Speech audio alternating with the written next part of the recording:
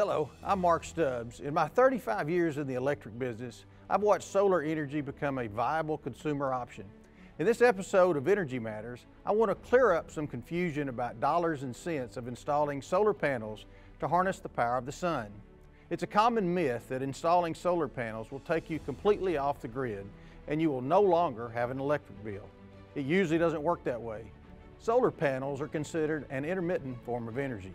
You will have times your panels don't produce enough power for your home. In those instances, you'll draw from the grid. Nighttime and cloudy days are times your home will normally pull energy from the grid. During the day, especially in the summer, consumers who have solar panels may produce more electricity than they need. As a Farmers Electric cooperative member, when you have a surplus, you send power to the grid. You are paid for any power you send back to the grid. Regardless of what different salespeople might tell you, it's important you get information from your electricity provider about how buying and selling solar power actually works. Farmers Electric pays for excess solar generation produced by members at essentially the same rate our wholesale cost of generation is. It's seen as a credit on your bill.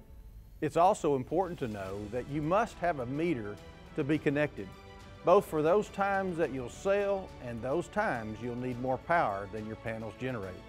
The bottom line is you'll always need to be connected to the grid, which means you'll always get a bill, however minimal. Our meters capture how much power you use and how much you send to the grid. Solar production varies from month to month. For example, if a month was particularly rainy, then there were fewer days of sunshine, which means less production from your solar panels. Is there any shade on your panels? Sometimes leaves and other debris can land on your solar panels, also reducing total production.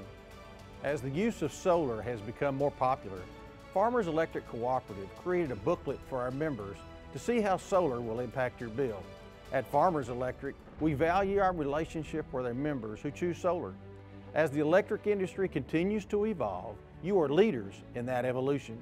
If you have a question you would like answered in an upcoming episode of Energy Matters, email us at energymatters@farmerselectric.coop.